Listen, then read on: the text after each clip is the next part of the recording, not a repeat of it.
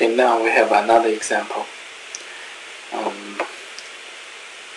Two companies, Dollar General, Macy's. Okay, they are two firms of same industry, retailers, department store, right? And what information given is the common-size income statement of two firms. And then we find from A has significantly higher profit margin than from B. So which one do you think should have higher profit margin, Macy's or Dollar General?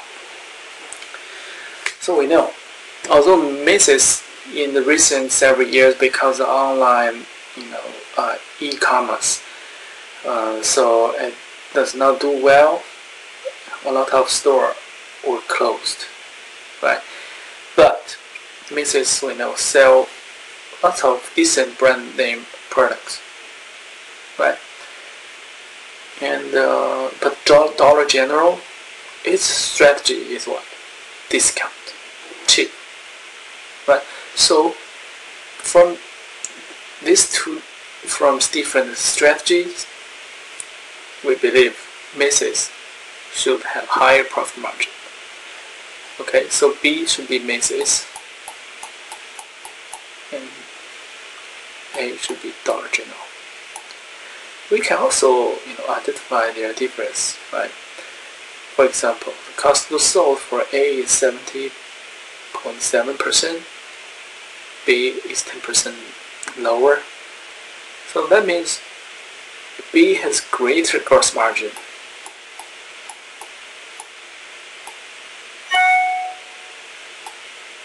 Gross margin, okay?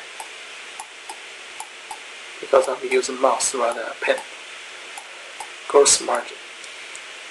Because Macy's sells decent brand name products, so it has kind of higher markup, okay, higher price, so higher margin.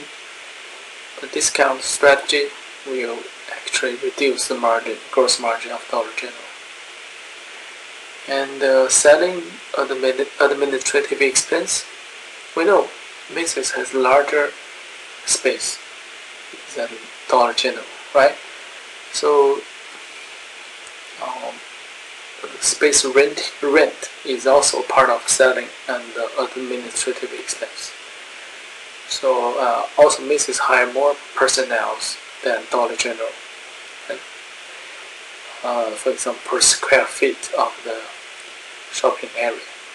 So Macy's should incur higher selling and administrative expense than Dollar General. Okay, so these three factors, we can say B is Macy's for sure, A is Dollar General.